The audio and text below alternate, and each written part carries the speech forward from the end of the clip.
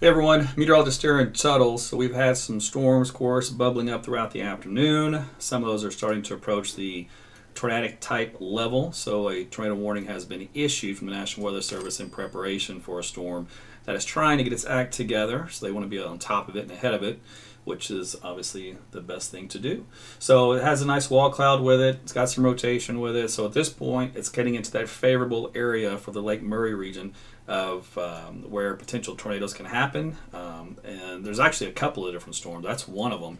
The other one's up around the Wynnewood, Pauls Valley region as well. So we're going to get to the radar here and show you what is taking place.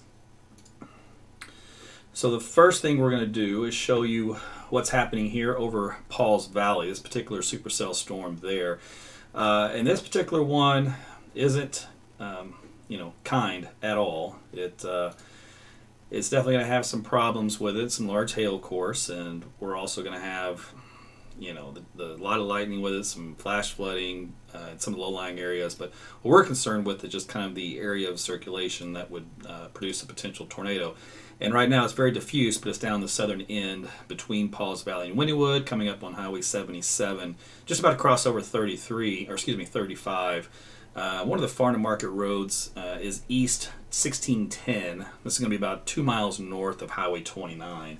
So that's the intersection. That's going to be this region of circulation right here. So that's what we're going to focus on with this particular storm. A new warning that came out a moment ago is down south of there around Springer. Now this particular possible circulation here is showing up about 2 miles northeast of Springer. This is going to be east of 77. County Road, and these are going to move pretty quick, by the way. County Road, boy, there's not even one out there. It's kind of going over that whole non-populated region. Let's see, matter of fact, if we go underneath it, you can see it's a lot of farmland in this area, kind of a river valley. So that's good. But again, that's east of Springer. About 2 miles moving away from you guys. So between Daugherty and Gene Autry. So I'll be eventually heading up toward Mill Creek. Okay, so that's what I want to tell you so far about those two potentially tornadic storms. And a new one just issued over here, Overbrook. So there is a tornado there in Springer, so we'll go back to that one. This is a new tornado warning for you guys around Medill. Go ahead and seek shelter for that one. East of Overbrook, you're fine. So here's the Springer one, as we talked about.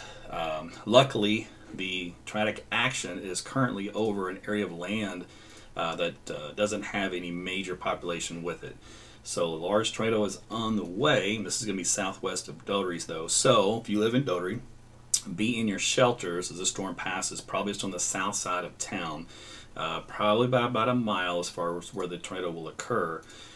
Kind of splits where the Rock Creek stream splits in half. That's about the location of where that tornado is going to cross over here in just a few seconds.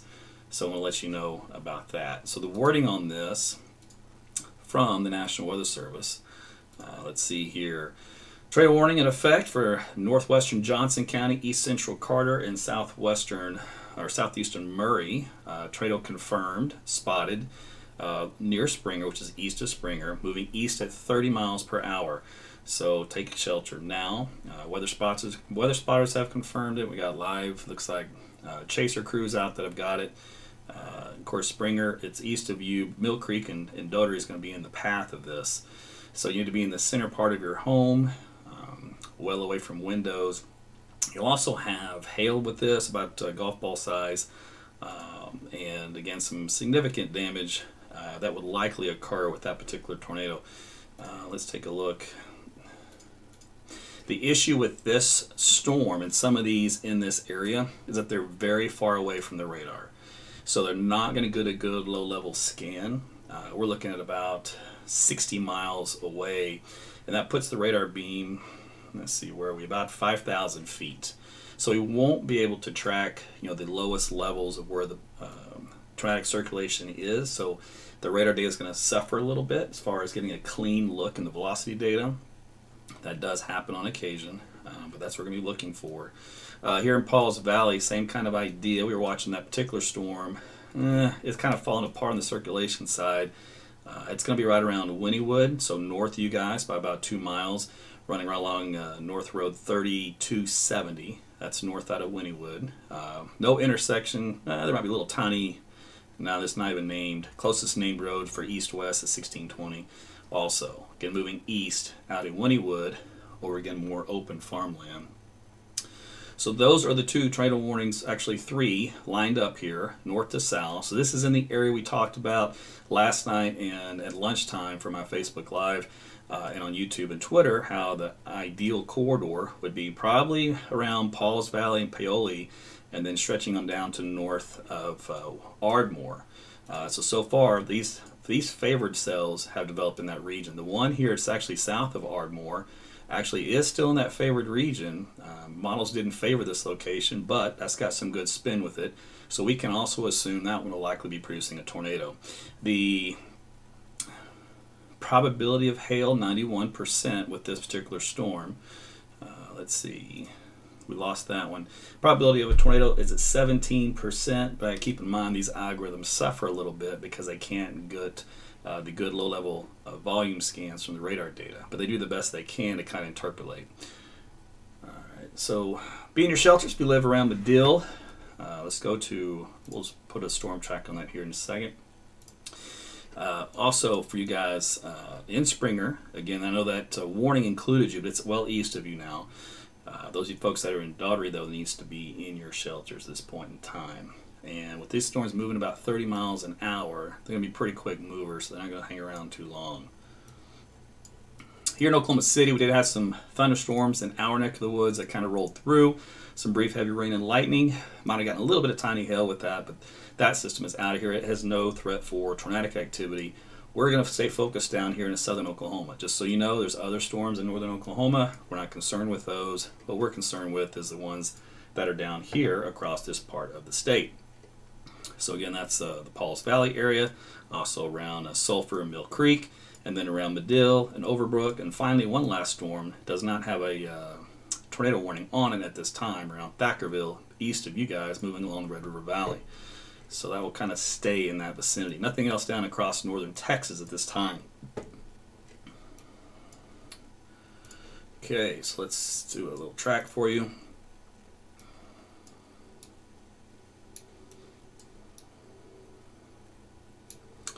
So this area is under a tornado watch. So this first storm is for Roth and Fitzhugh, 5 o'clock and 5:05. That's 30-minute warning to get into your shelters. That's plenty of time. Just don't dilly-dally. If we head on into the Springer storm, that one that's moving to the east, put a track on that one. Medill or Mill Creek was the main location, the path of that one. And then we have Medill for this third storm down here, along with Oakland, again for about another half hour or so. So plenty of time to be in your shelters for this particular tornadic thunderstorms, 3 of them. And as always, it's the same information, which is lowest part of the floor, or lowest floor, so lowest part of the building, I should say, which is the lowest floor or even underneath the floor if you got a basement or a storm shelter is obviously a better idea. But the center part of the building, away from walls and windows. If you're in a mobile home, you have to get out of the mobile home. You have to go find another shelter. There's no ifs, ands, or buts. You know the drill if you live in Oklahoma. Those things won't even survive an EF1, which is a small tornado. An EF0, you'll probably be okay, but these probably aren't going to be EF0 tornadoes. So you need to be in a stronger, sturdier shelter for that. So those are the latest looks at those 3 particular storms on the big picture. Let me look. We are in, let's plot this. So earlier I mentioned they were coming into an axis that had some pretty good instability. The significant tornado parameter is up around a 3 to 4, 4 or 5 in this area. So they're kind of in that sweet corridor of instability, and they're going to kind of ride that through. So the odds are the potential for producing more tornadoes will continue as they kind of tapping into that part of the atmosphere.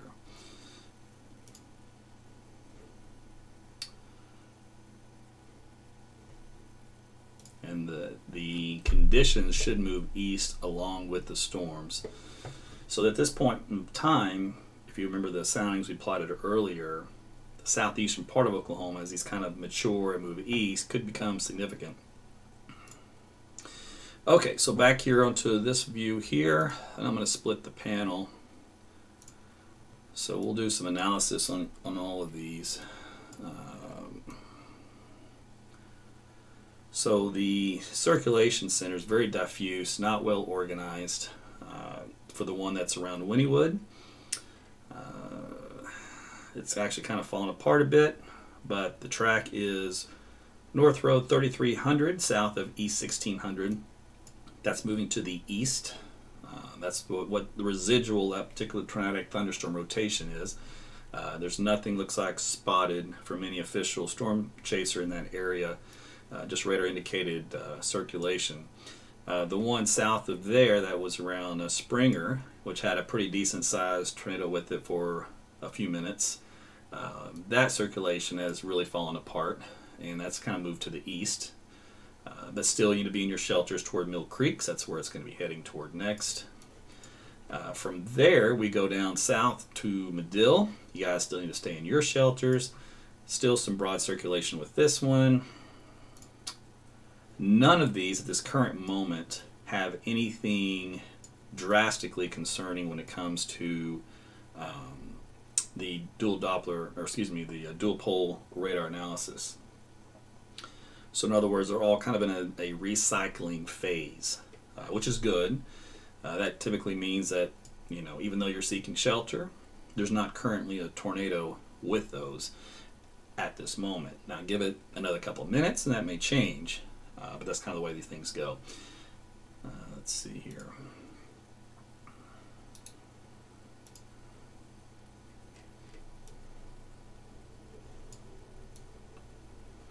And at times you'll hear me kind of get quiet because I'm thinking. It's very hard to think, analyze, and talk all at the same time.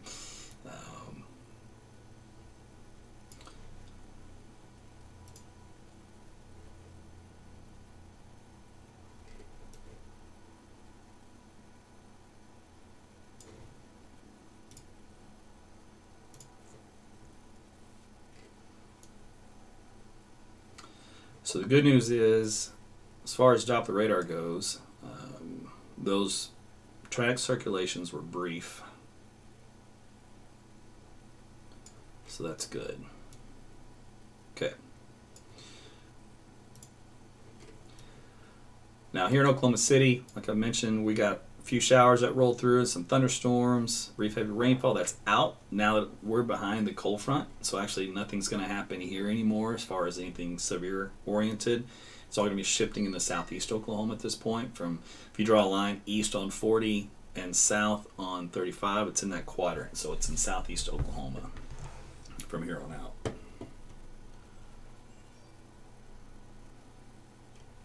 So nothing in southwest Oklahoma. And if we take a look here, this is the latest surface map, which shows the triple point is now situated along east of, probably east of Pauls Valley is where that's located. So that takes the threat of any severe weather along with it. The severe weather will lie right along this surface low and points to the east and points to the south. So in other words, we're in a very small corridor here of the state that's got the best shot at seeing tornadic type thunderstorms. So that's in this area here that I've got boxed in with yellow. That means there's no problems up here or out here or even up here. Okay, just so you guys know that. Now you still might get a little bit of hail in some of these stronger storms in this region, but as far as the tornado threat goes, we're looking around southeast Oklahoma. Satellite viewpoint shows a pretty good look at the animation of how these storms developed what we call the clear slot, and that's in this region here with instability overlaid onto it, and now they're moving off east from there. If I were to take a look at the environment for the parameters that these storms are going into, and we can see how that matches climatology as to whether or not we can expect tornadoes to develop in this region.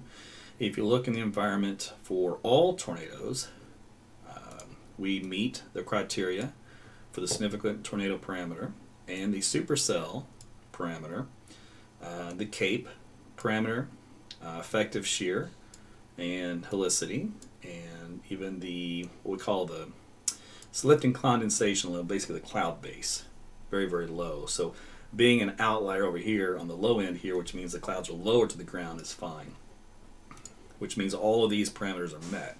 Now if we look at significant tornadoes, in other words EF2 or greater, so not an EF0 or EF1, the effective shear is a little light currently. That's good. That's over here on this end of the scale. So one of the outlier bars, the error bars. If we look at the supercell, it's also kind of on the low end. The CAPE's on the low end. Shear's good. Helicity's low end, and that doesn't matter really.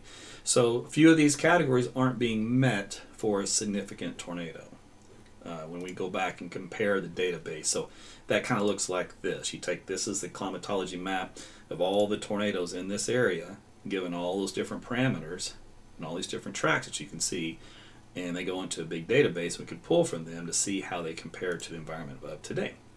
And I've used this tool off and on for the last couple of years, and it's interesting.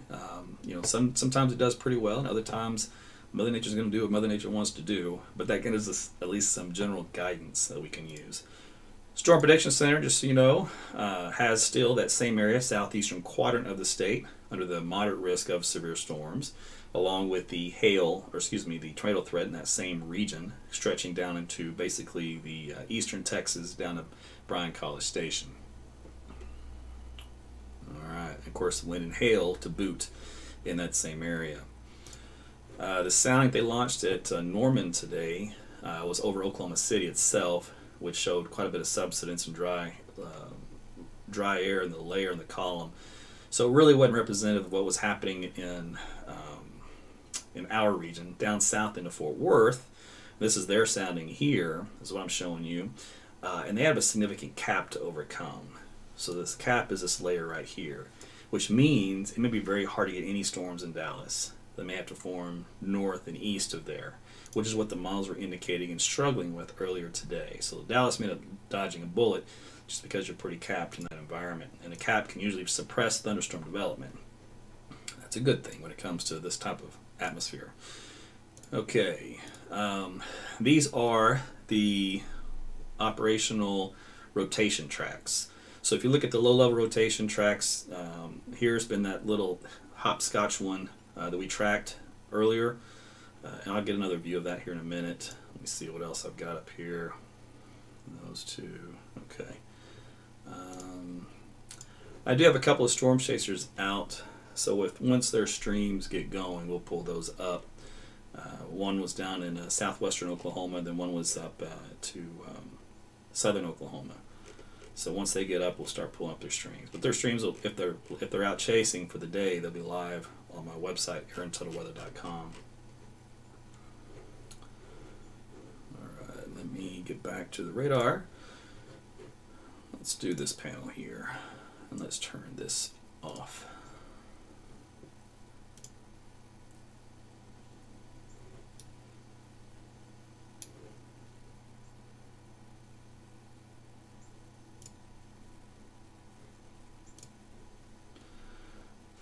So what you have in this area is a tornado watch indicating these yellow boxes, county outlines. So it does include Dallas, just barely, and then points northward from there. So this is the tornado watch for the afternoon. You can see all the storms are lined up here along I-35, just east of there, 77, and moving east at about 30 to 40 miles per hour. Looks like the biggest hail I'm detecting is about 1.5 inches in diameter, so the hail is not the same size it once was, which is good. Now all these three storms still have the tag in it, which is tornado possible. This one actually has the tornado observed as the old tag. The tag meaning just a note indication, the warning that the Weather Service kind of supplements, adds in there. There's a wall cloud report on that southern storm along the Red River. Looks like rotating wall cloud 5 miles east of the current location, broad rotation moving east-northeast. So that can be a situation where that one may eventually here get a tornado warning because of that. Alright, let's do some storm tracks on this. Remember, the last ones I gave you covered about 30 minutes in time, so there won't be much difference from what I've showed you before. So it gives me plenty of time to go back and do analysis. Let's go to this one here. Oh yeah, these are really kind of lined out and kind of got a lot more disorganized. So let's see. Now this one, yeah, the northern storm is really disorganized. The Wynnewood one, I can't even find an area of rotation anymore. The south one, though, that's coming into Mill Creek, so got some good broad rotation with it. Right along, that's the county line. Coming up on the county line, closest road intersection that shows up, Dobb Ranch Road. It leads into Mill Creek on the south side of town. So that'll be about the intersection it comes on into. So that particular tornado, or at least rotation thereof, would be in that area.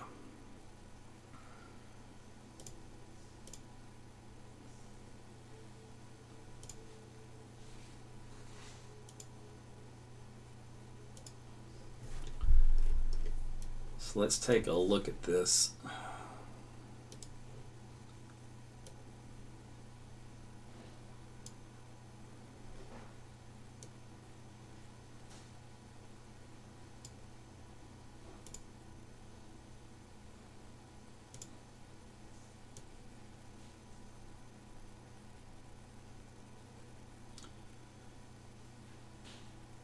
So the circulation is definitely lower, below 10,000 feet. I don't see any debris lofted up in the air, which indicated to say that there would not be a tornado at that time. So what happens is the dual pole signature that can detect things thrown around by the tornado that's weather related. So it could be trees, dirt, buildings, whatever it may be, and it'll loft it up in the air at, so if it were to happen, it would loft it up in the air several thousand feet to about something like this, and it would be a dark blue color.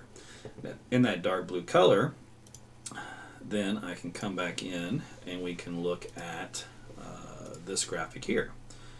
And I can measure the winds in that one as well, so we can take a look at how high the there's also a parameter that we can look at on a number scale that we'll look at the number values, and we'll correlate that with the height of the debris signature.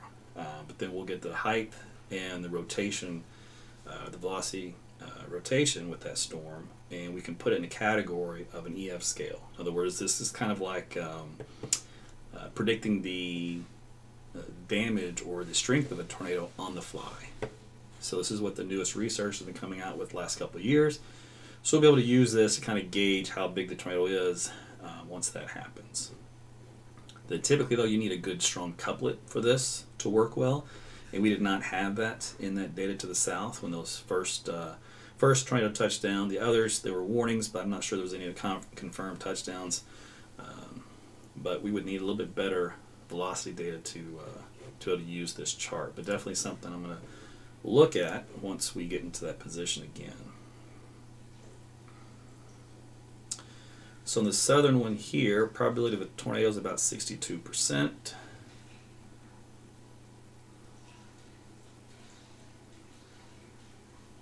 Shear is about 231.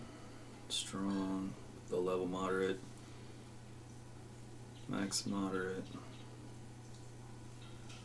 Okay.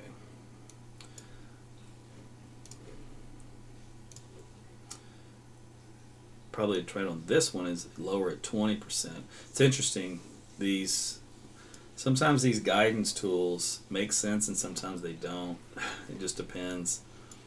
You still need the human interpretation of some of this stuff to kind of figure out what's going on. So there you go. There's your 3 tornadoes at this point in time. As far as tornado warnings go, anyway. If you're just now kind of tuning in, or somebody shared the video and you're like, okay, where are we at? You know, what's going on? Who needs to be worried about this? We're talking about southeastern Oklahoma now at this point. So south central and southeast Oklahoma. So not Oklahoma City, not Tulsa, not anywhere around either one of those towns. All right. So this is the region we highlighted in the model data earlier today and last night for tornadoes. Last night's events were big hailstorms. Tonight's event, there's some hail, not nearly as big, but more of a tornadic threat.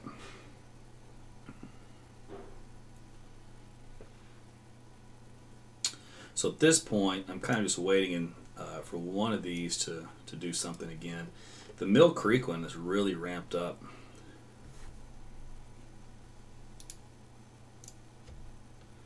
So it has a conditional probability of an EF1. V rotation 40 knots.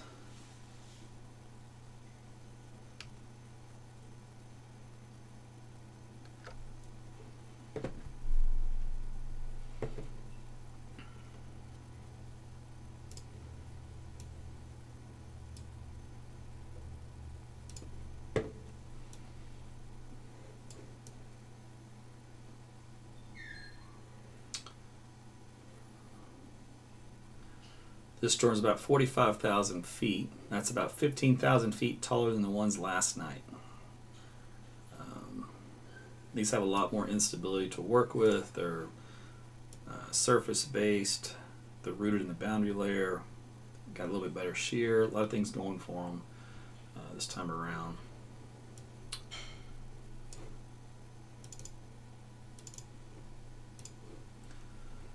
So in Mill Creek, as we talked about, it'll pass just to the south of you, coming up on Highway 7 here momentarily.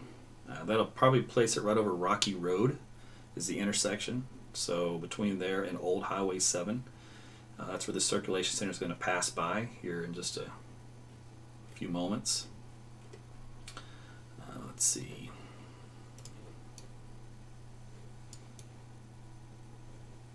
What happens when you get the, just so you know on this map, when you see the red boxes, it indicates a tornado warning.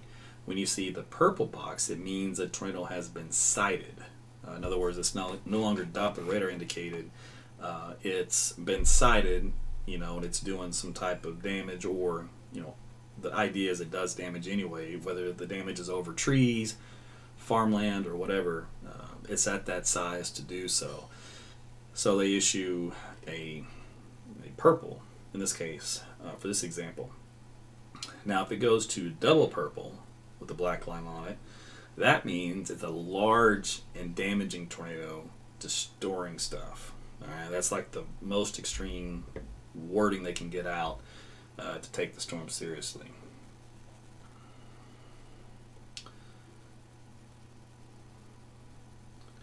The probability of tornado on this storm is still only around 23%. Ironically, the one it listed north of there is at 53, and that's not accurate. So some of this stuff I'm going to stop using if it's just going to be nonsense. It's not guidance if it guides you in the wrong direction. Alright. Now on the bottom of this broadcast is going to give you a couple things to look at. One is how to protect yourself from hazardous weather. Some tips in that way, and also has information on the weather app, so you can grab that. It'll warn you of a tornado before warning actually comes out. In other words, it gives you an extra 10 to 20 minutes lead time that there's a damaging storm or dangerous storm. It'll give you a twisting storm alert, and that number that'll give with it is a rating scale of 1 to 10. So if it says 1, it's not really much to write home about. I just pay attention to it as it's a strong storm. If it's a 4, 5, or 6, I'd pay really close attention. Go ahead and get my precautions ready in case I need to hit the deck. And if it's a 7, 8, 9, or 10, just go ahead and hit the deck, because that's a confidence probability forecast of a tornado. So that's how that app works. It's called AT's Weather to Go, and it works all across the country. So you can take it with you everywhere you go. So Ada, you will get the part of this northern storm The one over Roth has had a, I believe was still a funnel. There was a funnel, and then it may have been a brief touchdown in a field just a moment ago. And brief could mean literally 5 seconds or 1 second. There's no strong couplet on radar as far as the velocity data goes. Down south of that one, Mill Creek's got a much stronger couplet. It's just we're looking at 5,500 feet in the air. And then the one at Medill is even farther than that, so we're looking at around 7,800 feet in the air. But it's got a nice couplet too. So Medill, still stay in your shelters for that one. So that's 3 still potentially tornadic thunderstorms.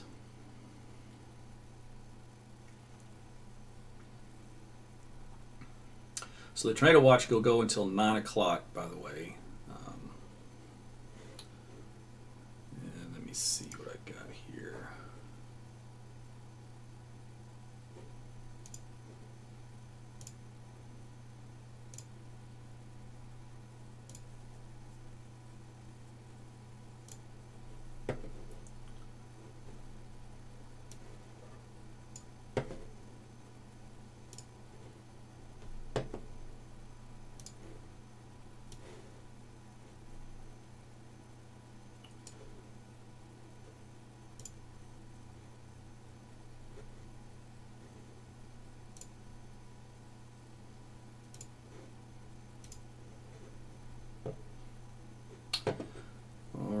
So I'm kind of in a sit and wait deal here. So Medill does have a confirmed tornado on the ground, so it just came out. So there's a tornado on the ground located at 199 and 377. And they are sounding the sirens in Ada for the northern storm. Okay. We'll go back to this Medill deal here. So again, in Medill, you should already be in your shelters, and since half an hour ago, so hopefully you're still staying there. Last reported observation from this one was a tornado at 199 and 377. So 377 runs right into town on the south side. Runs right up into 70. And then 199, well, that's South Road 99. That was back southwest of town by about 1.5 miles. So now they've got it updated from the fire department moving in at 5th Street. So it's at 377 and 5th Street. There's Gunter, Tishomingo. I'm looking for 5th. There's 1st. There's 5th, or South 4th Avenue. And there's South 5th Avenue. Alright, so roughly, because the tornado keeps moving as those reports come in, it was reported in this area, and now it's roughly moving into this region. So it's just north of the split of 70, where 377 splits with 99, and then becomes 70. So that's basically where the center of that tornado is going to go. So be in your shelters if you live in Medill. Lowest floor, away from all windows, outside walls. Ride the storm out until it's moved east of you.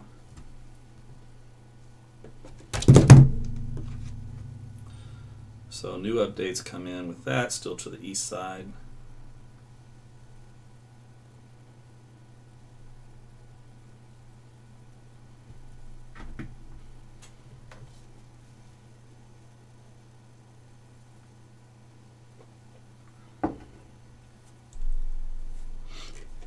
Okay, so that's the Medill storm. Stay in your shelters. The wording on that from the Weather Service.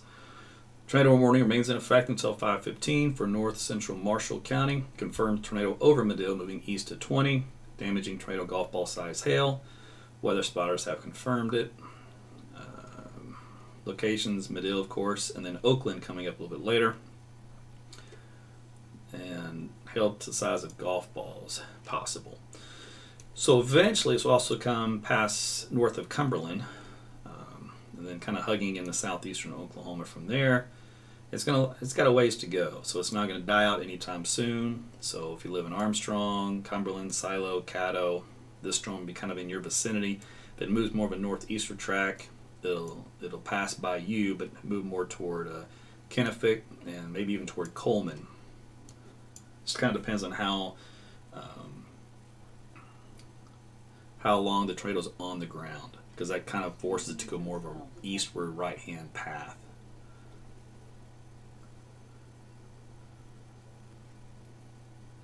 I hate when the tornado or when the TV stations show the same old tornado video over and over and over, because they got nothing else to show you. And I'm like, well, there's still storms going on right now, and you should probably stay focused on those rather than reliving the past. For example, this tornado in Medill is now reported doing damage. They said it is a large tornado. Now the radar reflectivity data has just now come down quite a bit.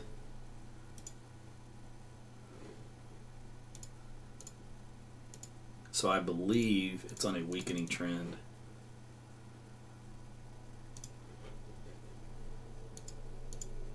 And we should see a debris signature with this at some point.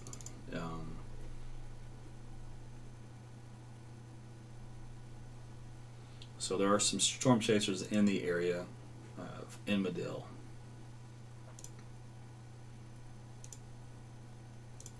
But the velocity data has really diminished to almost nothing.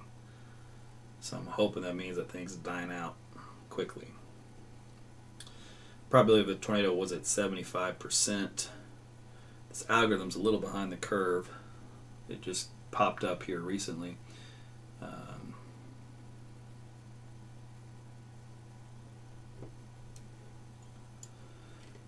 Let's see, the one in Mill Creek, let's take a look at that one. Still got a nice little couplet. It's weak, but it's here south east of Mill Creek, about looks like about 4 miles, 5 miles. We're along State Highway 7, and 10 acres. Looks like, what is that? 10 Acre Rock Road is the intersection of that potential tornado. That's moving eastward along Highway 7. Indian Church Road is next, and then up around the Pennington Creek Stream after that. So be in your shelters in that area. The one that was sounding the sirens in Ada, probability of hails at 97%, wind at 95%, probability of a tornado at 44%. There's no strong couplet with that one. There is a generic broad rotation on the end of that. Tornado sirens sounding in the city of Tupelo and Central Homa and Cole County as well. Keep in mind that tornado sirens are really made for people that are outdoors and have no clue as what's happening or going on. They're not made to be heard indoors, so use those as your last ditch resort of information. You should always be weather aware in the springtime. Have weather apps with you, NOAA weather radio with you. Many ways to get information rather than the last second. Kind of like Californians have to deal with earthquakes, we got to deal with tornadoes. It's just one of those things you do when you live here. Always have a game plan, know where you want to go, know what to do.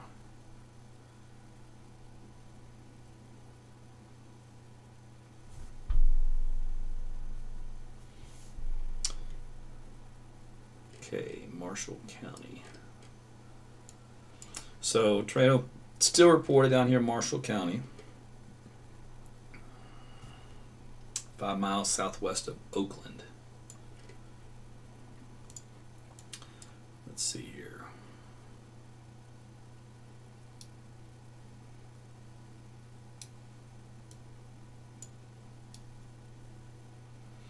Oakland must be a very small town.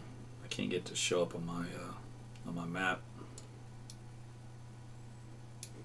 I need to switch radar sites.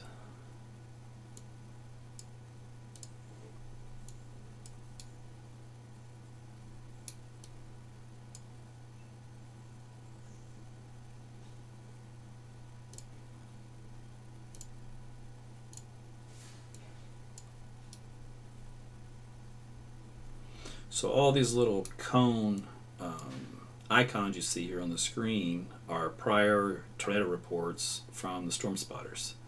So those get overlaid on the map once they come in. So for example, this storm down here along the Red River, they've got a lot of wall cloud reports. So here's a wall cloud here. There was an older wall cloud report here. Of course, you get some hail reports in this as well.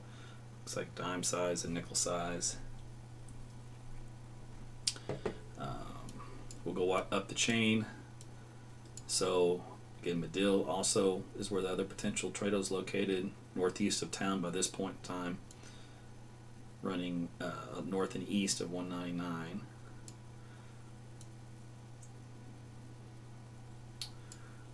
Let's see, we're going to go north of there. The one in Mill Creek has left your region.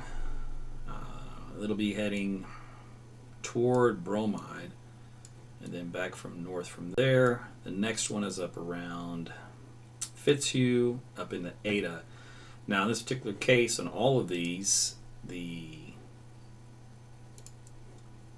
data hasn't indicated a very strong couplet, more of a broad circulation, but regardless, that broad circulation down here is not going to be in Ada. More than likely would move just north of Stonewall, so kind of in this area. So go down south. It's hard to find that one around Bromide and Mill Creek. It's really dissolved. The one south from there and Medill, still broad in this area here.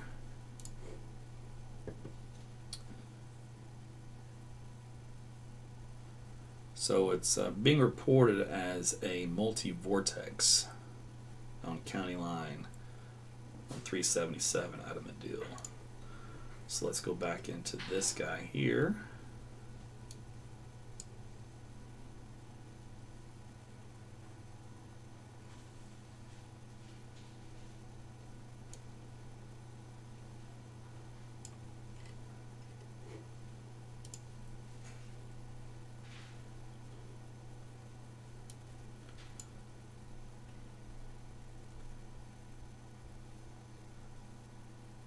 I think that report was correctly accurate on the location. Moderate mesocell detected.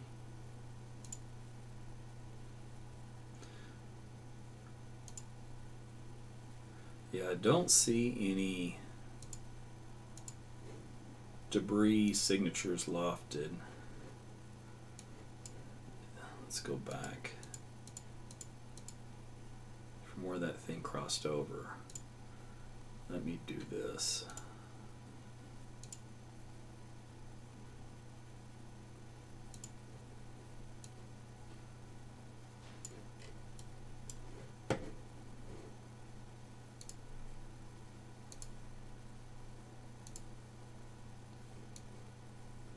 Yeah, it never really indicated much on radar, which is interesting. From the reports, it sounded much worse, but once it left Medill, it kind of lost it. And there's still some reports straggling in that there's still something going on, but nothing like there was before. And there was apparently doing damage in Medill, but it did not seem to show anything of that on radar being picked up and lofted. So I like seeing that, meaning that if there was damage, it was minor, and it wasn't significant enough to be detected by the radar system. Pretty far away, and it would have to get pretty high in altitude. But on a really strong, violent tornado, that happens. So this tells me this probably wasn't a violent tornado. And a violent meaning, you know, the big kind, EF 4 and 5. So maybe it was just, maybe it wasn't even a strong. Maybe it was a, you know, EF 1 just looked more menacing. We won't know until the damage survey is completed. All right. The one here south of Ada is finally getting its act together. So it's going to produce a tornado, if it isn't already doing so. Yeah, just about to. So pass north of Fitztown. Location for this, just west of 377 and coming up on 1620. So be in your shelters if you live there. This is southeast of Ada, by the way. So why did I say, hey, look, all of a sudden it's going to produce a tornado now? Well, first off, you got your nice hook echo structure, your nice supercell structure. All right, but if you look back just a couple of scans ago, 1, 2, you see how there was no hook? And then what happens when we go through time? That hook then starts to take shape, and along with it, co-located, is your velocity couplet that's starting to take shape. So that's this guy right here. It's where the red and green come together. So that's the beginning stage that you need for a tornado. So it's trying.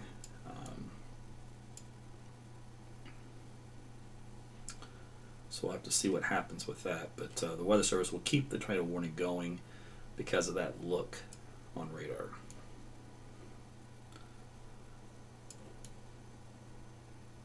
Okay, so the Weather Service finally put a tornado warning on this last southern storm. Remember, it had some wall clouds reported with it. One report was a brief funnel, met it halfway to the ground, and that was about it. So Weather Service will issue a tornado warning anytime a funnel is spotted. Now, keep in mind there's a difference between a funnel and a tornado. A tornado is a funnel that's touched down, and that's actually the ground level.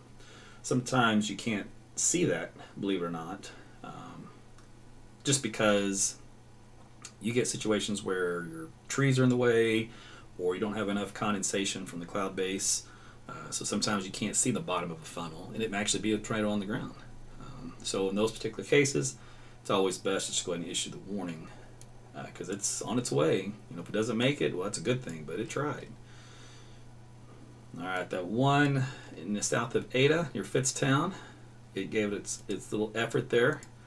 Here in this scan right here. So if it would have produced a tornado at all, it would have been in this location, which is over, I believe, literally, there's not even a road there, so I'm going to guess open farmland. So, yep, patch of trees. That's where that tornado would have occurred, this little green triangle over trees. No farmhouses, no nothing. Excellent. Perfect place for it. But regardless of that, the next scan has come in, and it's gone.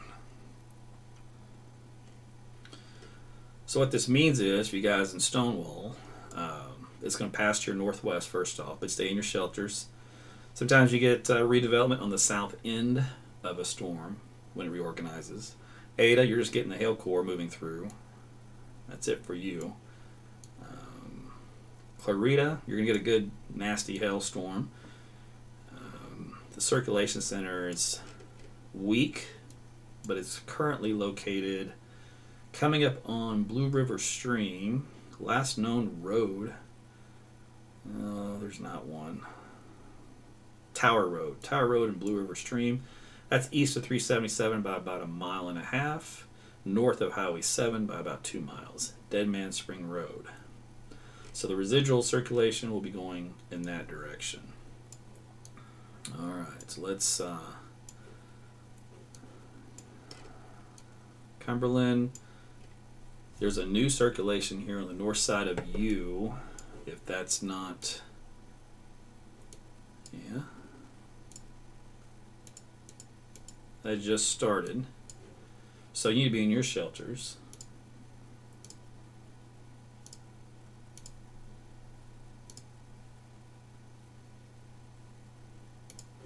So be in your shelters for Cumberland. Could be a developing tornadic circulation, a new one in your area, the north side of town.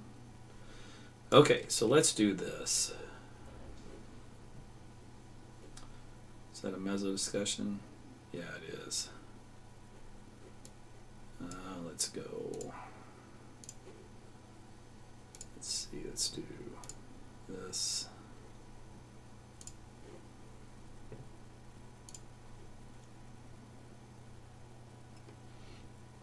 Risk of tornadoes, large hail, damaging winds continue. Some tornadoes, potentially strong ones, again that's EF2. Large hail, damaging winds will increase eastward within a corridor in the weather watch area. Discrete cells Supercells have developed across the northern portions of the watch area along a cold front dry line combination in central and southern Oklahoma. A tornado has been observed near Springer, Oklahoma already, and radar data shows strong low-level mesocyclones on all of the storms. These cells will move into an environment supportive of additional tornadoes with strong low-level, basically rotation, helicity of 200 to 400 meters per second squared. Strong tornado will also be possible within more intense low-level mesocyclones. All right, so tornado warning coming for Bryan County for that storm that's in Texas. All right, let's get a track on this. Let's see if the atmosphere has changed any. Make sure this is accurate on time. Yeah. Okay. The environment coming into this still looks conducive for tornadoes in general. Significant tornadoes. It's still a little low on some of the parameters, so that's good. So in other words, so far we have an environment that's favorable for weak tornadoes, or it's not favorable for strong tornadoes, at least when we look at climatology. And the dry line and the cold front combination that we talked about is quickly moving fast and pushing the clouds and the storms along with it. We can look at that here as well. Yeah, surface low near Pontotoc County looks like. Stand around this vicinity, and the cold front dry line kind of wraps around like so. The warm front, which is the northern fringe of where you get this kind of activity, is basically doing something like this. So we're looking at a very small corridor now, shrinking in magnitude as far as tornadic potential goes here for southeast Oklahoma. So it won't be much longer, and this activity will be out of the state because it's moving really quickly. Let's see, anything else I want to show you. Let's see here. Oh, that's what I was going to show you earlier, and I got sidetracked. That's right. So let's do that. Let's turn this off for a minute.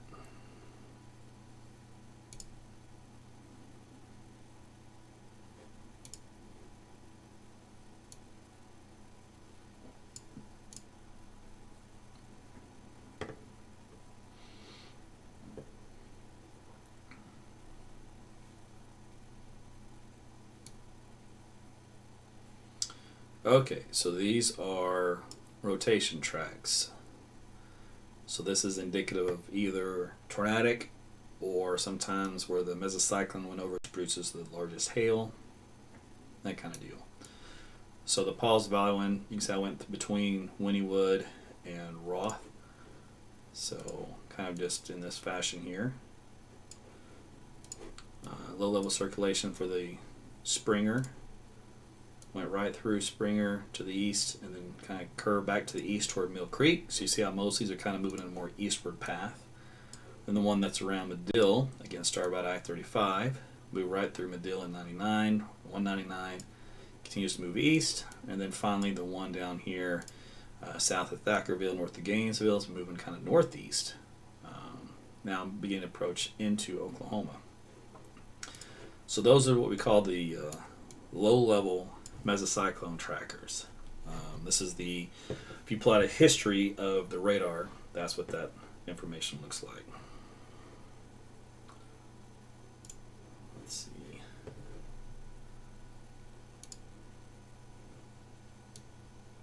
Just need to check on something.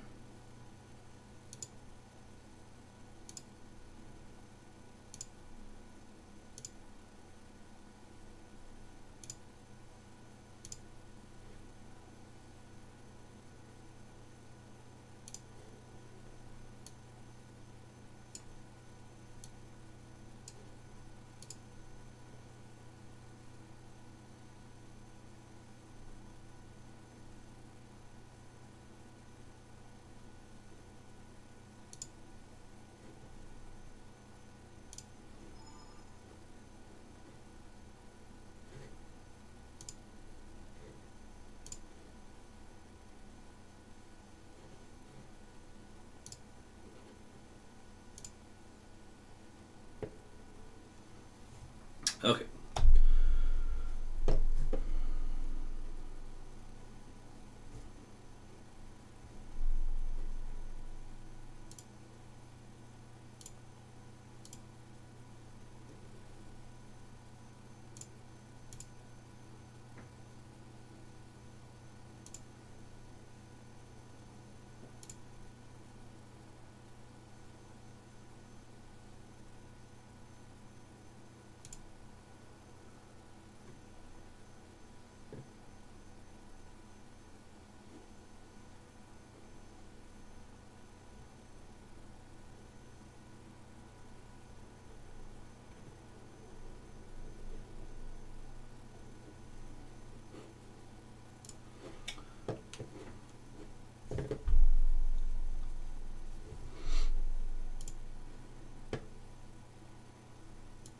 Boy, there's a lot of stuff on the screen, isn't there? That's busy.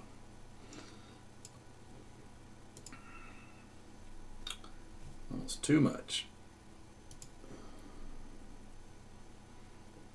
Baseball size hail reported in Durant, Bryan County at Nydia 78 and 22.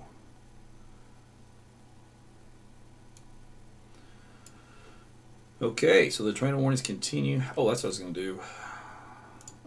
Let's do a storm track on this stuff. Let me turn this off. Go back to here. So we'll start with the southern one and work our way up north.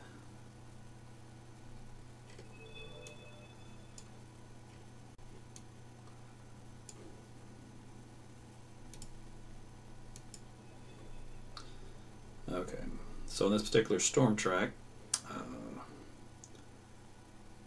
Achille will be coming up in Colbert over the next 10 to 20 minutes. So stay in your shelters, especially if you live in Colbert, and then eventually Achille, but it's moving kind of northeast. So as long as it does not produce a large, strong tornado, it should kind of continue moving more of a northeastward track, which would take it northeast of Achille, but around Colbert at least.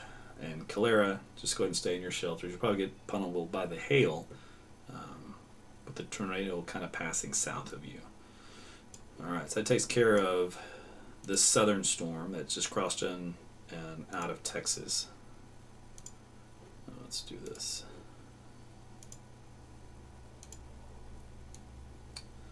Motion moving about 30 miles per hour, has wind of 70 miles per hour in it with hail about golf ball size. Alright, the one north from there, that's going to take it to Caddo and Kinefec really before then, over the next 25 minutes. So stay in your shelters if you live north of Armstrong, around Kinefec and Caddo until this storm passes by. It's also radar indicated tornado warning, and I believe it had some decent hail with this one. Well, it says 1.75, so again, probably golf ball size.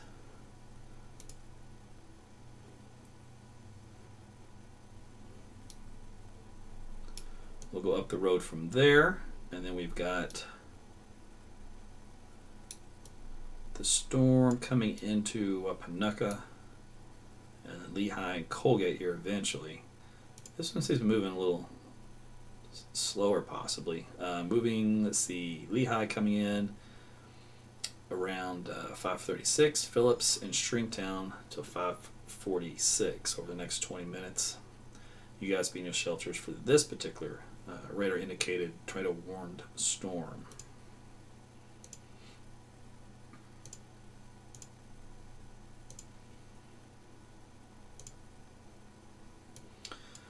Let's see, and then last but not least, the one that's moved away from Ada. This one's, of course, moving over Stonewall now. Then eventually Wardville and Ashland will have to be in their shelter. Central Homa, you're probably going to be okay, but just play it safe and stay in your shelters because this should pass to your north. So we'd have to do something really crazy to move into town. But right now, we'll play on the safe side.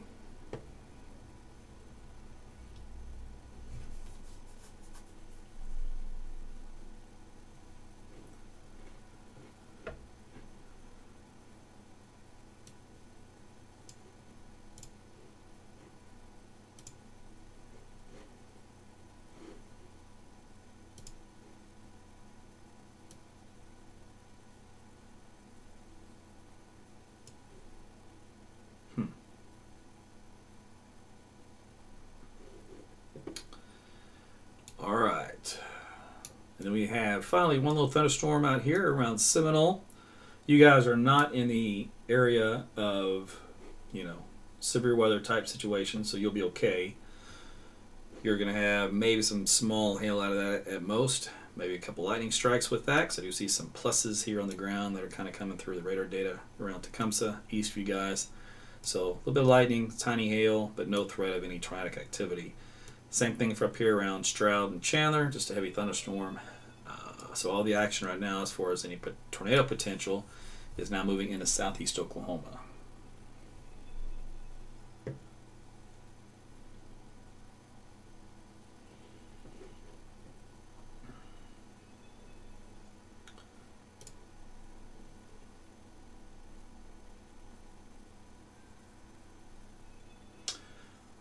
Okay, so for those of you folks, okay, hold on a second here. Get this working. There we go. In southeast Oklahoma watching, you will notice that the Oklahoma City TV stations will no longer cover that area. Every station covers a certain market. In other words, they call it a DMA. And southeast Oklahoma is not in that DMA. So I know you guys are in Atoka and Ada, Durant and all that. You're always upset because they don't cover you. That's the reason why. Tulsa will pick up that a little bit coming in now, and then there are some a couple stations on the Texas border kind of covering that spot too. So if you start to see less coverage on Oklahoma City overall in general over the next few minutes, that'll be the reason why.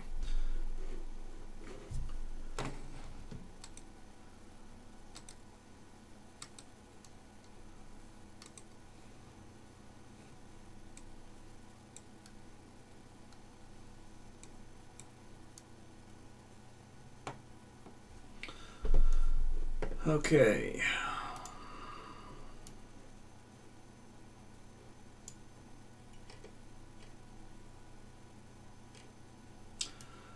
So let me take a look at each one of these.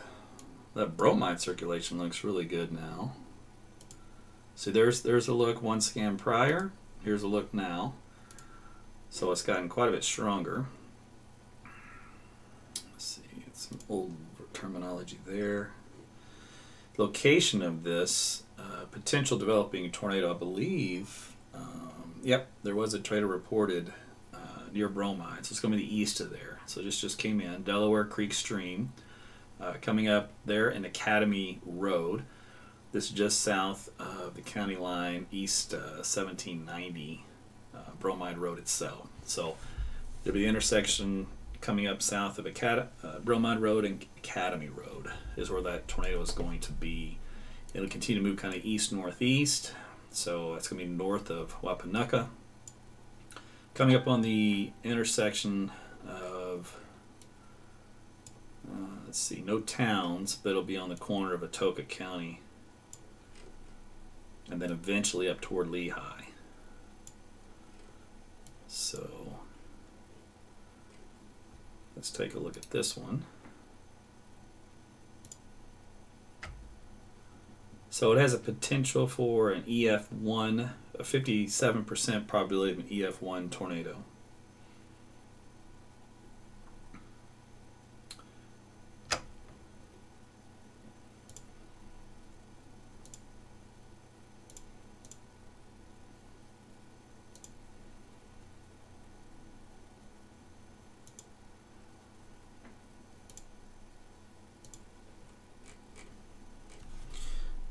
So, well, you started to be in your shelters for this one, but that's the latest on that storm and where it's looking and where it's going. I don't see any just crazy, ridiculous couplets other than that one, and looks like a new one here. Let's take a look back.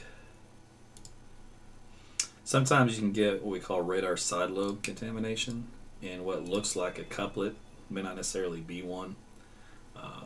And so it's always good to compare prior and after radar scans, because someone will jump on that and think that's what that is, and it's not, and it disappears the next scan. That's what this one did. So it looked like a couplet there for a second, and then that was the one before, and that's the one after. But it's in the general area where you'd find something trying to get going. Okay, let's see. So this one's still the circulation to beat at this point in time.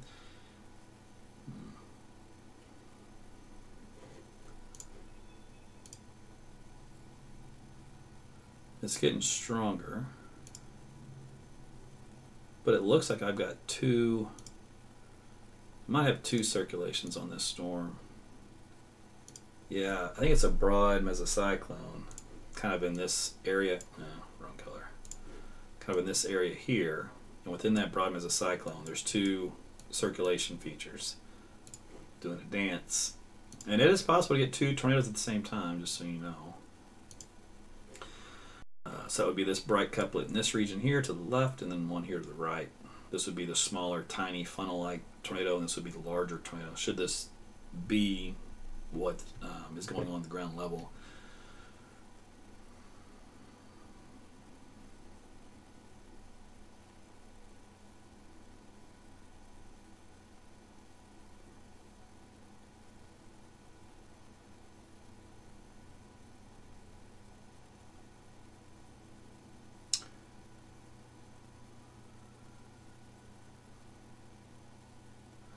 So there is,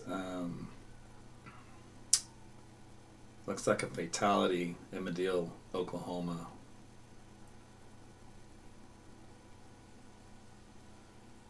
At least one confirmed fatality.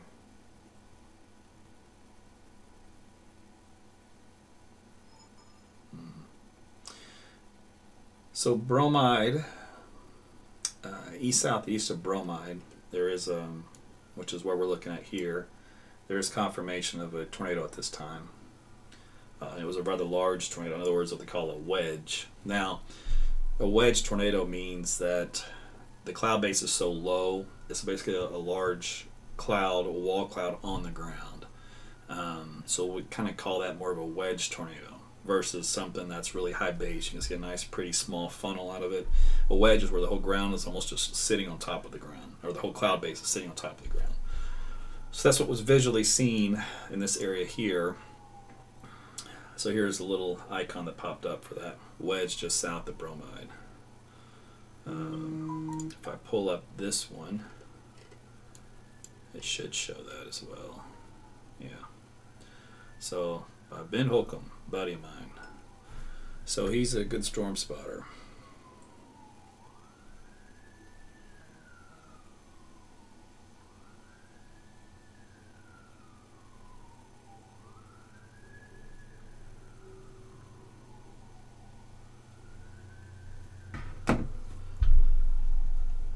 So you need to be in your shelter still for this particular storm. That'd be heading up toward, eventually, Lehigh. But it'll pass north of Wapanucka. So as far as the town goes, we're looking at about 3 miles north. So coming up right along State Highway 48, Kirby Lane is the intersection of this tornado at this point in time.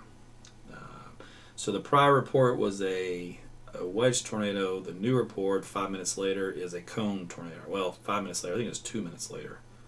Yeah, 2 minutes later is a cone tornado. So that's how quickly things can change in appearance and in strength and intensity and all that. As a matter of fact, the velocity data has really diminished. So this guy here is what's left of the marker, and if you go back a scan or two, it's nothing compared to what it was. And it kind of moved due east. So it was staying south of the Delaware Creek stream.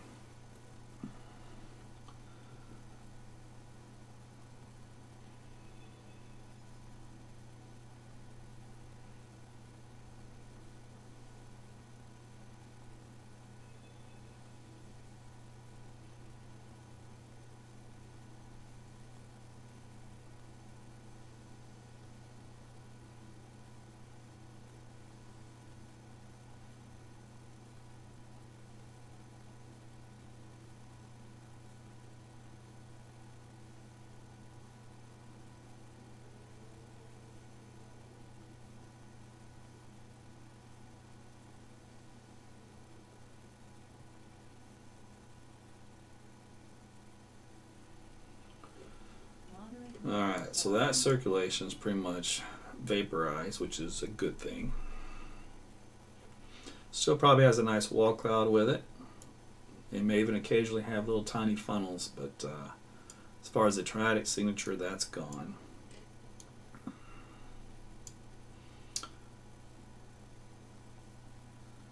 Alright, so the other area we were focusing on near Kennebec, south of there, north of Armstrong, there was a tornado confirmation with this guy. Split where North State Highway 48 and 78 do a split. That's where that particular circulation's located. Let's see. Yeah, it looked best at that moment. Right along 78, the last volume scan. Current scan, it's in this purple shading, which is range folding. That can sometimes happen due to limitations of the Doppler range that the radar's chosen to use. So until they can change the Nyquist velocity, different PRF strategy, we might be able to get much data in this little spot. You can see how that's affecting these two storms down south, which makes picking out tornadoes very difficult on radar. There's a trade-off between a short range and a long range scan, and once it kind of gets in this area of the state, that happens a lot. So it's not anything out of the ordinary, it's just a limitation of physics. Can't do much about it.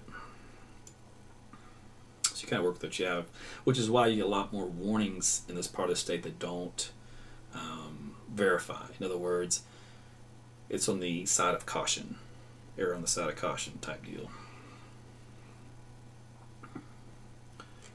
Okay, so where are we now?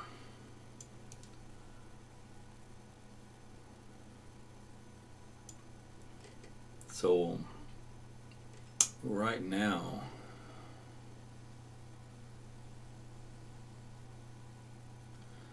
that tornado warning for Armstrong continues, even though it's lost in the radar data down here. New update from the Weather Service is going to keep it going through Fish Hatchery Road and just east of town. It's the north-south running road. East Road 2020, that'll be your intersection. So East Road 2020 and then Hat Powell Road after that. So that's where this tornado is heading. And after that, 3770, 3780, and then Caddo Hill Road after that.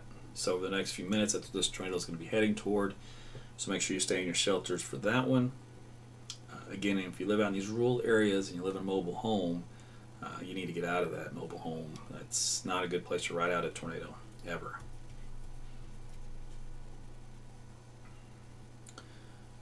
Let's see. My friend Jeff is doing might be doing a stream from there. Let's see.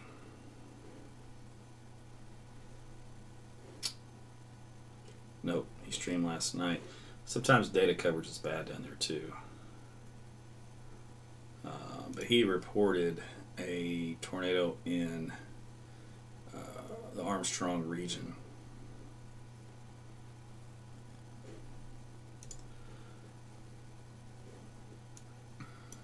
So this is what we're talking about. We're talking about north of Armstrong. So 3 miles north-northwest is where the circulation center was, and that's where the start of this little red line is on the screen.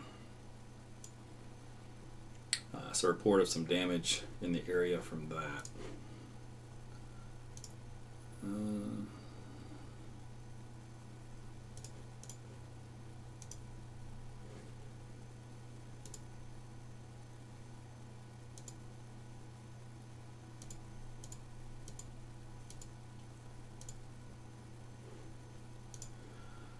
Still no debris on radar.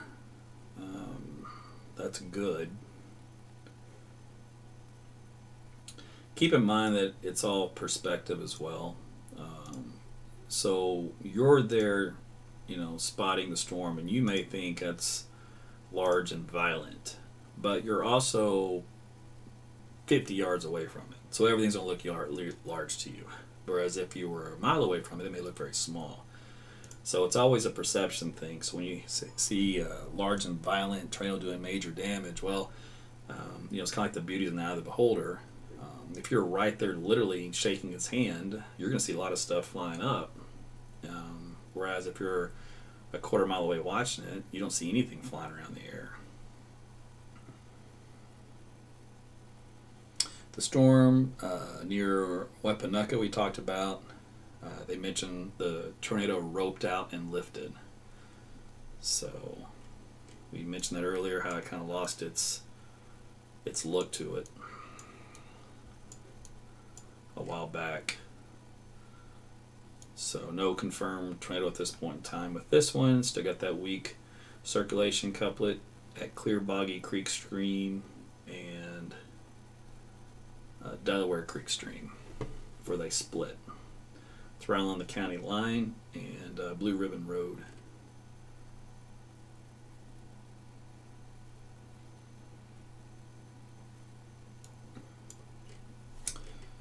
Okay.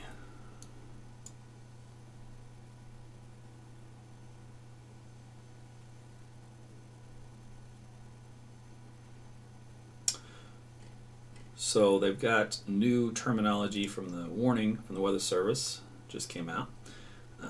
Tornado warning continues for northeastern Bryan County and southeastern Oklahoma, south central Atoka County, till 6:30. A large and extremely dangerous tornado located near Armstrong, it's north of there, moving east at 30. Weather spotters confirm a tornado. So the locations include Caddo, Boquito, Bennington, Kennebec, and Armstrong.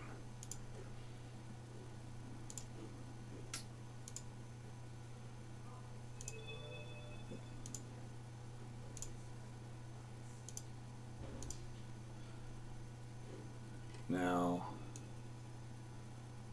if you're in Armstrong, the storm is now about 3 miles to your northeast of town, so it's quickly moving away.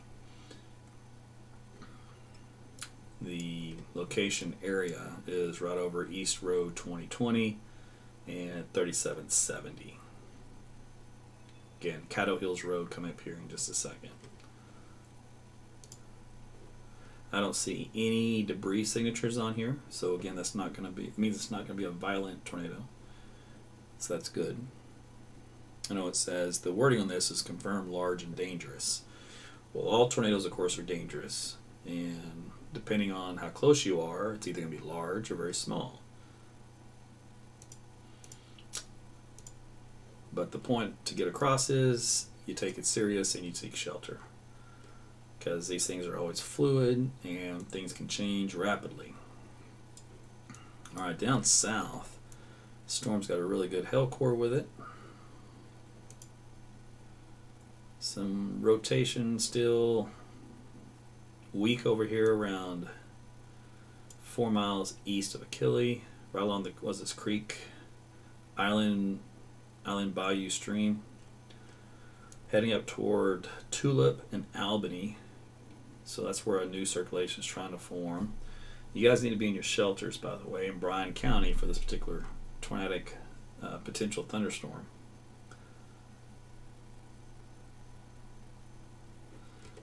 Okay, so we're looking at three potential tornadic storms.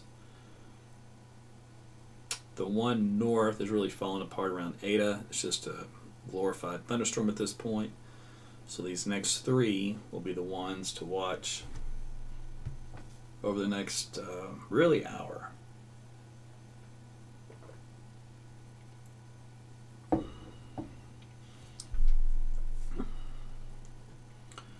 Baseball size hail in Nida, Oklahoma on Highway 77 and 22. Whew, it's big hail. That was about 30 minutes ago. Okay, so big picture here for the state. Let's do that real quick. So there are some showers, maybe a rumble of thunder out here in far western Oklahoma, but no big deal with those. Same thing here for eastern, northeastern Oklahoma around I-40 up toward Tulsa. brief heavy rain, some lightning, might get some small hail out of it, but nothing of the magnitude that's happening down here in the southern parts of the state. The yellow shading is the tornado warning, or excuse me, tornado watch. It's in effect. The box colors for red are for tornado warning on this map. Orange is for the severe thunderstorm warning. So we still have a couple of tornado warnings in effect for these guys. And then I showed you the sounding for Dallas-Fort Worth, which showed a very strong cap in place, which is why they have not seen any thunderstorms develop down here in this area. So still can't say that one may not try, but it's running out of time and it'll be firing over here. As a matter of fact, take a look. See this box that just came up? This is a mesoscale discussion from the Storm Prediction Center, highlighting what I talked about probably just a second ago. So let's go take a look. So I know you guys, there are some people in Dallas that do watch, so I want to check in and see what's going on. They watched my last live. So here's the deal. A couple of severe storms possible with severe threats of hail. It'll be a tornado watch coming up. A couple of storms may develop across North Texas afternoon and evening. All severe the threats are on the table. Observations, surface analysis show a few deeper updrafts beginning to coalesce along and head of a bulging drawline near the DFW Metroplex. Storms have struggled to mature thus far, which suggests that some capping remains across the area. And this is also supported by the modified 19Z sounding observed earlier. I just mentioned that to you a moment ago. Upper level lift from the shortwave trough moving through the southern plains will likely continue to erode the cap, which is also known as inhibition or negative instability. It could support the development of a few storms. The environment downstream is moist and unstable, dew points around 70, upper level wind profiles favor discrete supercell mode with effective shear. All severe threats are possible. Favored corridor of tornado potential could develop where the low-level shear increases with eastward extent closer to the warm front. Here, surface winds are more backed and shear is greater. All right. That means down the road a little bit. Okay, so there you go. So that's the region for potential development in North Texas. Now for our storms and the environment they're going into, let's get a quick update there. Still favorable for all tornadoes, but not favorable for significant tornadoes for the most part. There's a few categories we don't meet. Shear's decent. The cape is very low in that area. So it's kind of on the right on the borderline of having a strong tornado. Like it's an EF2. All right. So in other words, it's more favorable for EF0 and EF1s. But an EF2 could form, but it's just right there, and it may not last that long. Now, if we were to go to look in Dallas, for example, or just, we'll call it rock wall. Let's just ping rock walls environment. Let's see, for all tornadoes, let's see, that's good, that's good, that's good, that's good, that's good, that's good. In other words, favorable. As a meteorologist, you know, we speak in different languages. I could easily say that's bad, that's bad, that's bad. But see, for significant tornado, they actually have way better parameters than we do for a significant tornado. How about that? So the cap is what's saving those folks down there. That's a good thing. Let's see. Let's do this. Yeah, we'll do this one.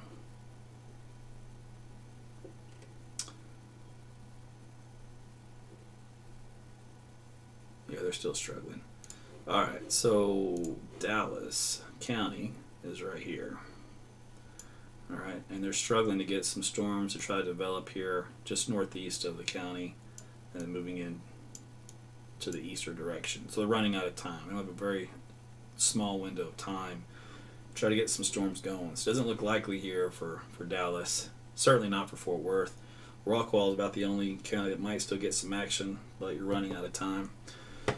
And those are moving to the rest of eastern, northeastern Texas. All right. Here in Oklahoma, our region continues to shrink. We're bounded by this box here to about this box here, which is behind me. So that's it for our tornadic potential. It is now shrunk down to about a sixth of the size of the state, moving away. Let's see here. What else I want to show you?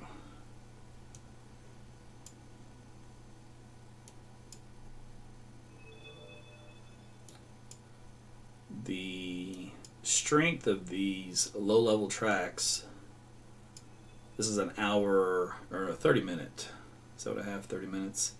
Yeah, in the 30 minutes, they've lost a lot of intensity from the west side to the east side. So this is the track, and they've really weakened quite a bit. Here, they had a strength in the middle, and that one kind of weakened. The ones down south. This one's still pretty consistent. There's just pockets of some high points in there of potential tornadic touchdowns. And then this one here has went from this point and is now weakened. So it's a general overall weakening trend for the northern storms. The southern one seems to be holding its own. That's good.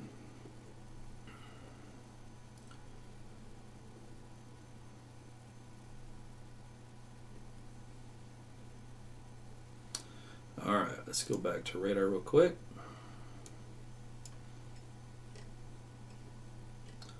So some thunderstorms here around the Calvin area, moving east, and then we get down to the rough stuff around Atoka.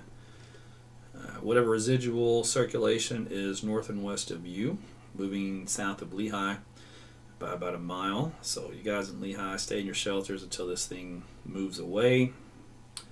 Looks like an updated warning information on this. The warning for northeastern Johnson canceled. All right.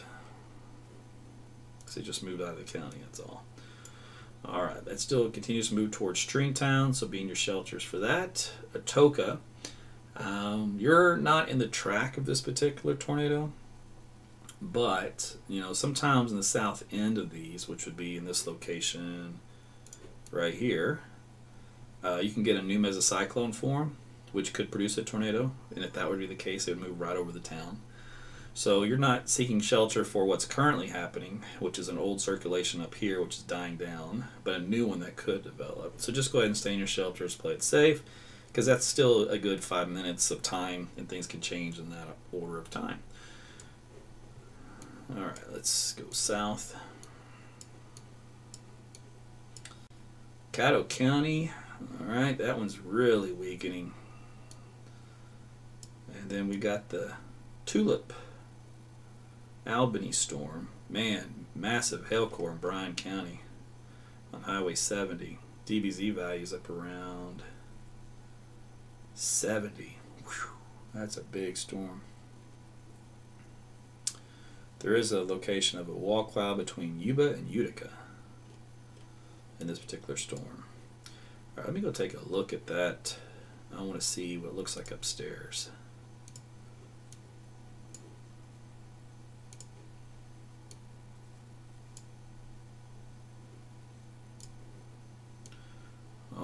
So that's a 30,000, almost 40,000 foot hail core.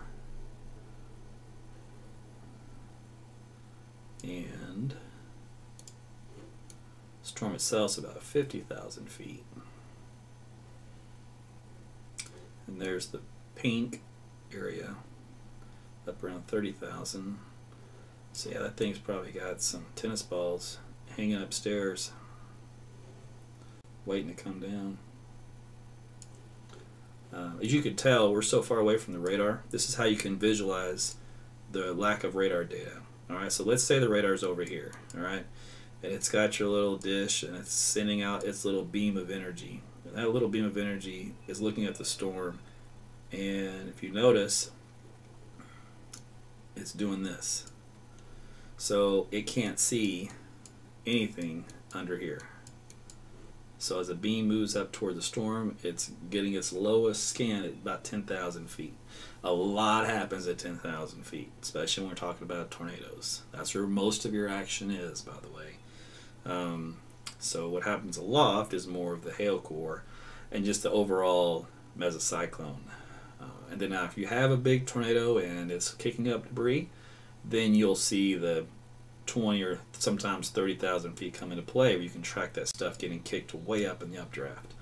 But for all purposes, when you're trying to produce tornado warnings or predict tornadoes, issuing tornado warnings, you really need this layer of data. And so you can see in southern Oklahoma, you don't have it. So what you end up doing is the old CYA. It's the old, better be safe than sorry. So you issue tornado warnings because you don't have much data to go on. And that's why you really need storm spotters in this area. You need the fire department out there. Use eyes in the field is what you need to help supplement. Because although radars are great, there's going to be some places in the country that you just can't get what you need. And if you're going, why don't we just put a radar out there? Well, I got news for you. That is very expensive. We blow a lot of money in this country and a lot of dumb things. And it's shocking that we can't blow it on something that matters. But that's a whole topic to be discussed later under roundtable discussion. But that would go a long way at helping out on the warning process. So in the meantime, you get this tornado warning for the storm down here, which may or may not be producing a tornado. That's like I said, we have to have the spotters down there.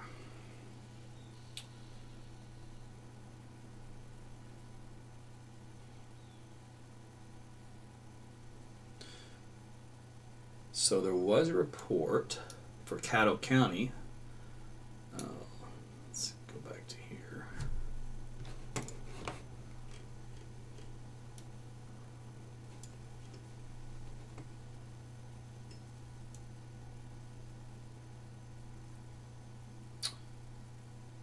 Bryan County.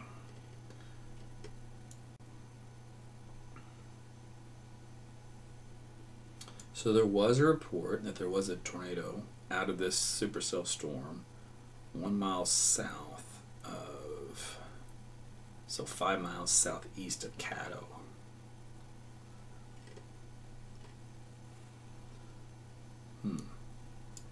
So that's the deal where you don't have the data and you have to go off a visual. So someone that's there in the field, a storm spotter. Don't have any other information go off on that one. Let's see.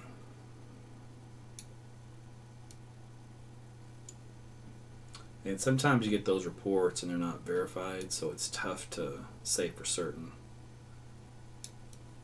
This is way down here along the river. Alright, let me back out. So here's the Caddo County one. So this is the report where this came in a few moments ago. So in this particular case, see the probability of a tornado is at 6%.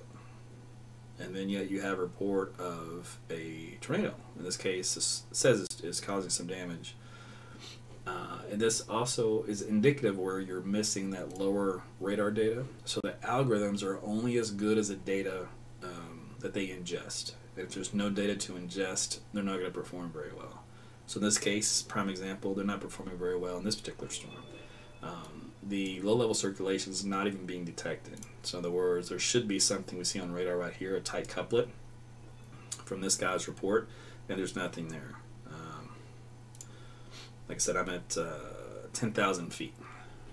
So there could be a tornado there all day long, and no one would ever know from a radar standpoint unless someone is there underneath it. The only exception to that rule is if it was a violent tornado, like an EF4 or 5, and it was just doing all kinds of damage, then you would see this different look to this data, but not on a small one.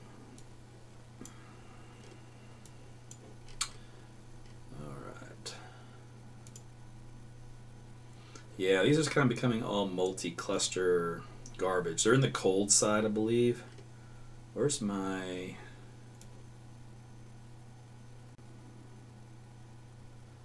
they're on the cold side of the surface low.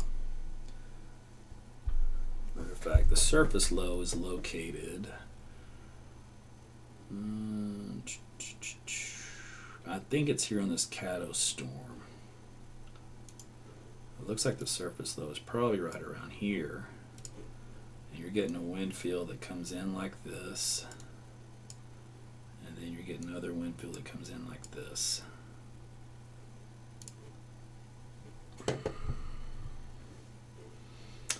Let's take a look at what I've got over here.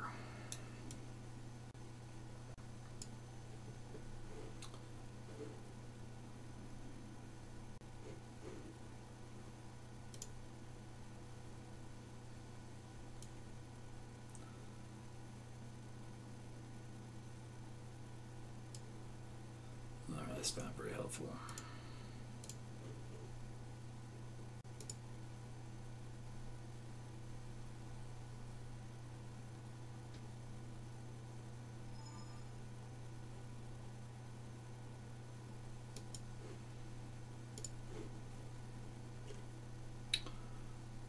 Yeah, that's about the spot.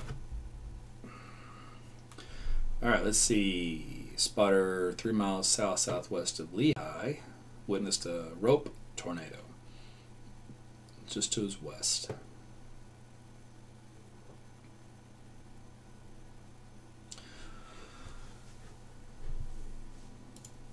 Now, just so you know, a rope tornado is one of those little straggly looking finger things that kind of just curly Q and swirl.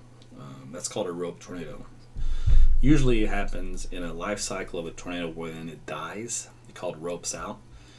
They can also happen when you have a lot of vorticity in that area or spin, but there's no real good mechanism to get it to produce a bona fide,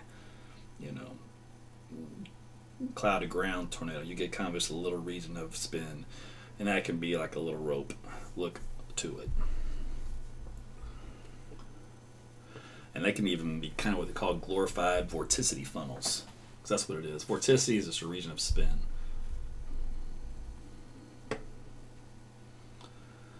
Alright, so that just means these two storms down south are the only ones left to produce potential tornado. This one down here in Stringtown, Atoka, is done. So there's still an official warning for that. It'll either be allowed to expire or it'll be canceled, one or the other, for you guys in that area. But down here into far southern Oklahoma, southwest of Antlers, southwest of Hugo, that is the two troublemakers left over. And they should probably stay troublemakers. This northern one right here looks like it is weakened a little bit. And what happens is if that storm and this storm get too close to one another, they start to interact. And the outflow from this then comes in to inflow of this one. So the air breeze, the storm breeze, so all of its exhaust then gets fed into this guy here. The problem with this exhaust is it's cold air. So it's cold air that gets fed into here. And then that kills the updraft of this storm and it's done. So this is a process that's happening currently with this Bochito storm, which may mean the only storm left for the rest of this evening is going to be this one, because it's got nothing to bother it. It's going to move east, hugging the Red River the whole way, and it's probably going to produce little tornadoes along the way. Hopefully it's producing anything bigger than that, but that's what we've got. While I'm down here, let's pull up a little Dallas and see what's shaking, if there's anything. Nope. All's good. They got a little storm here around Leonard. That'll develop and then move east toward Cooper and Paris, and that's about it. So for this event, unless something else bubbles up in this region, this particular storm here is going to be the one that gets all the attention over the next hour and a half as it moves east, and then it'll be out of the state. Won't be much longer.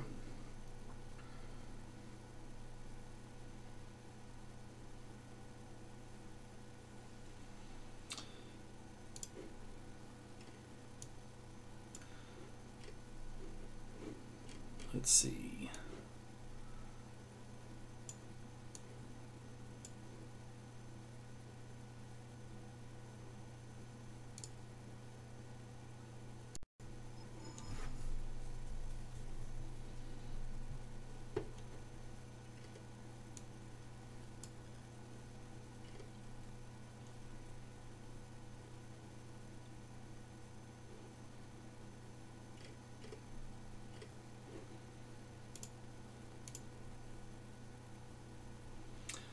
Any potential tornadic circulation is literally right on the river.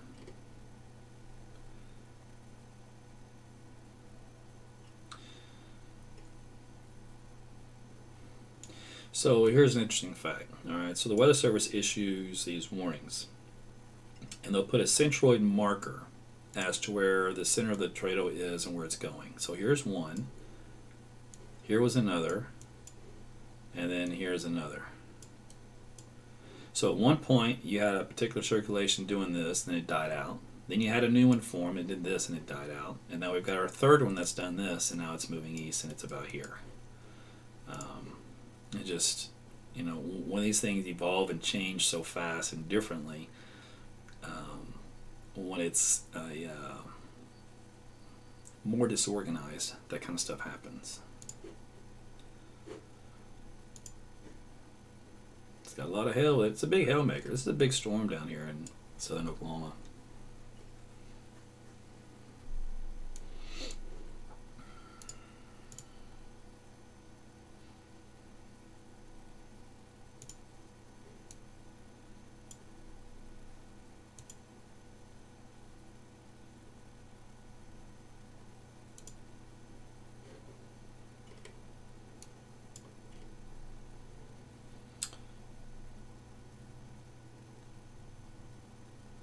So this is the newest tornado track position. It looks like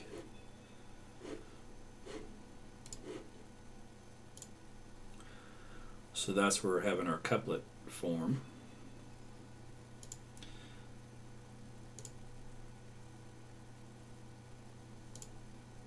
And that's where we have a rotation track showing up in blue.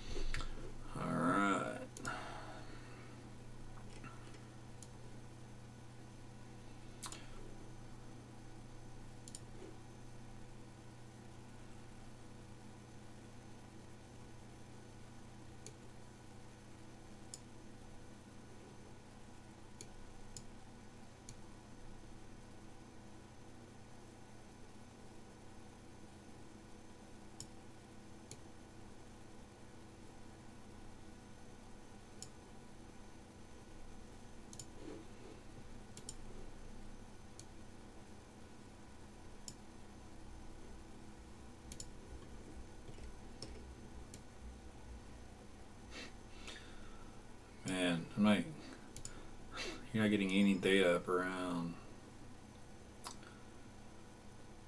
15,000 feet, roughly. Got nothing. That's a nightmare for a meteorologist trying to do a warning.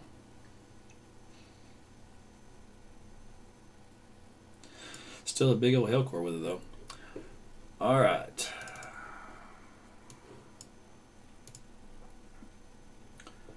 So at this point, this thing's half into Oklahoma and half into Texas, and that's where it's going to stay. So I'm probably going to let that one go. Unless something's changed in these northern ones. Probably going to let those go. Is this old?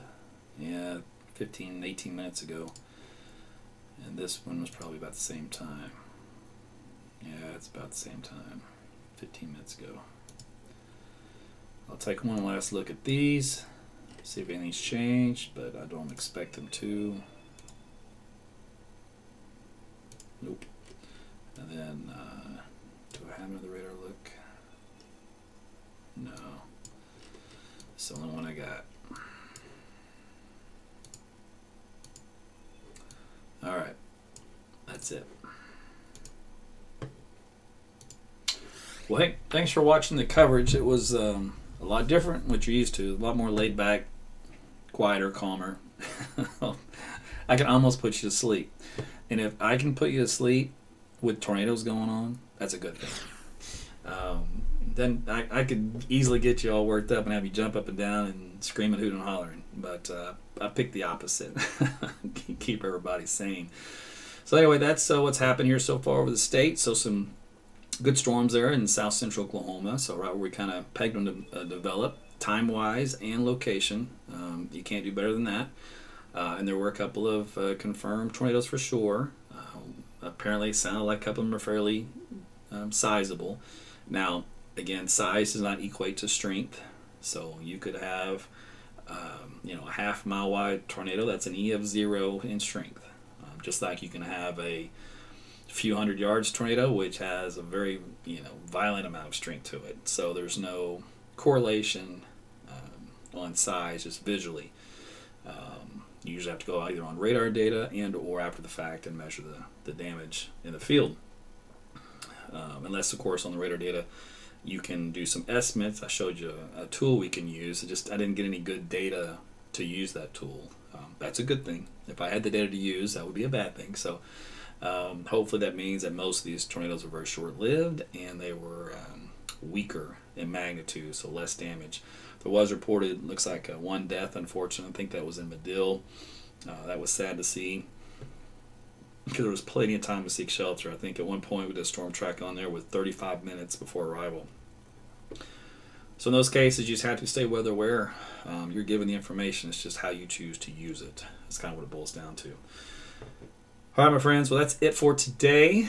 Our next threat of severe weather is not going to be for a while. Should be fairly quiet. Knock on wood, unless something's changed. I'll look at the forecast later, but I think things are, widespread severe weather goes good until about the end of the month or into the first week of May. I think things are starting to change in that regard. But we're late. This kind of stuff is typically already occurring in the middle of March. So we made it all the way through close to the end of April before we even had a taste of this kind of stuff. And I'm totally fine with that. All right, you guys have a great evening. Thanks again for watching, liking, sharing it. Let your friends and family know where they can get this information at AT's Weather. All right, you guys take care. Have a good evening.